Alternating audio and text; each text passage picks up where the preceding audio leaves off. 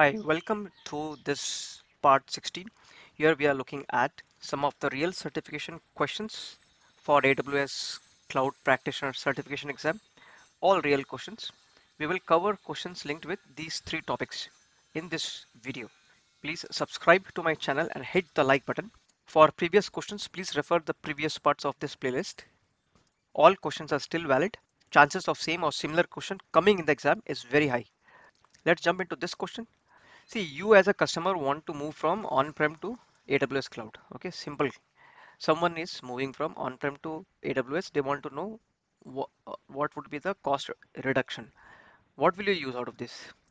See, it is simple. You will use calculator. Whenever it's common sense, if anybody wants to know, like when you are moving from one house to other, you're buying a new house.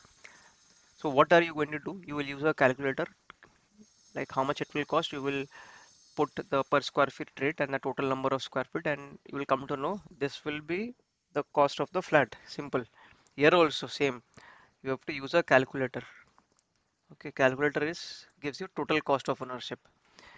See, you do not require ownership just for your EC2 instance or just for your database. You require it for everything, right? You are moving from on-prem. You may have multiple databases, multiple EC2 instances, maybe Active Directory users. So basically you want to know the cost of everything. Like when you are buying a flat, you don't only want to know the cost of the drawing room, you want to know the cost of entire flat, maybe four bedrooms, bathrooms, balcony, kitchen, lobby, parking lot. If you have multiple cars, then multiple parking lot cost. So this is my answer, okay? So you can use this pricing tool and you can calculate the price. So there is something called migration evaluator. So this is something which we can also use in this context. See, budget and cost explorer. It is all to do with after you are on premises, after, then how you can control your cost. Does the question talk about after? No, it is talking before, before, because it is wanting potential cost reductions. So A and B both are wrong. Both are for after. TCO is for before. Before you move in the flat, you want to know the cost of the flat. AWS budget is what? After you move inside the flat, you are trying to control your operating costs. And D, well architected. So this is to review your architecture and adopt best practices. So basically, if you want architectural guidance, like you're building your bungalow, you want to know the best practice. How much deep should I dig so that I can put the pillars? These are all architectural guidance. You would not use calculator for that, right? You will ask an architect. Same thing here. If you just want to know cost, then why to use this tool? This is the tool which will give you best practices from laying down that architecture. What is how many pillars you should put, how many from a roof standpoint, what kind of concrete you should use, those kind of designs. So this is my final answer. Let's jump to the next question. See, here we have to choose two answers. See, there are two VPCs, okay? This one and this one. You want to establish a network connection between these two. What should you use out of these options? Which two things you should use? See, simple. The first thing is what is there? There are two VPCs. So what will you use? You will use VPC pairing. First thing. See, this will help you pair two VPCs. That is what we require. And this is the most cost effective way of communication. If you see here, VPC peering connection is a networking connection between two VPCs that enables you to route traffic between them using private addresses, not public, private addresses. So we got our first answer.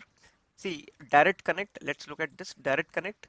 If you want to connect your on-premises to cloud network, you want to create a dedicated network connection to AWS, then you use direct connect. Simple. So this is your data center here. This is your direct connect. and this is your AWS region. Do you have this requirement in this question? No. There is no way people are talking about on-premises. They are only talking about two VPCs. So D is wrong. Let's look at Route 53. See, if you want to route people to internet applications, then you should use Route 53. See, imagine GoDaddy.com. You want to host your own website. In that case, you use GoDaddy.com or something like a Route 53, which is a DNS web service. There is no requirement here to host your applications and etc. It is just talking about connecting two VPCs. So B is wrong. Let's look at A, VPC endpoints. See, this VPC endpoint will only communicate with resources in your own VPC, originating from your own VPC, not from other VPC. And transit gateway, if you see, it can easily connect VPCs, AWS accounts, on-premises networks, anything. So we have to connect VPCs, like two VPCs. So this is good. So A is wrong and E is the right answer. So this would be my final answer.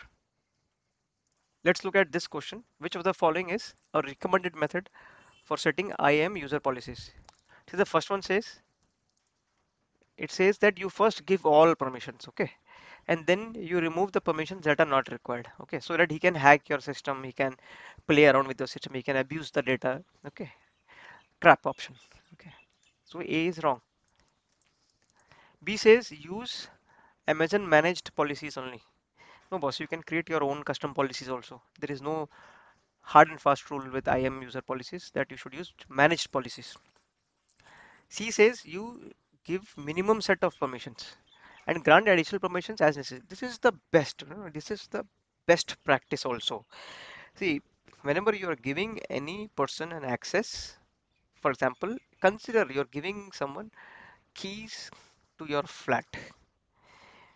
Will you also give them keys to your bedroom or keys to your locker inside the bedroom? Will you give all and then see, oh, he is just using the drawing room, not the bedroom, not the locker. So let me take those keys back. See, you will only give the keys for the role it is intended. If you have a cook coming in, you will give the keys of the flat where she can operate in the kitchen. You will not give her your bedroom keys. Simple. So least privilege. She has to cook, so only give her keys to the kitchen. Okay.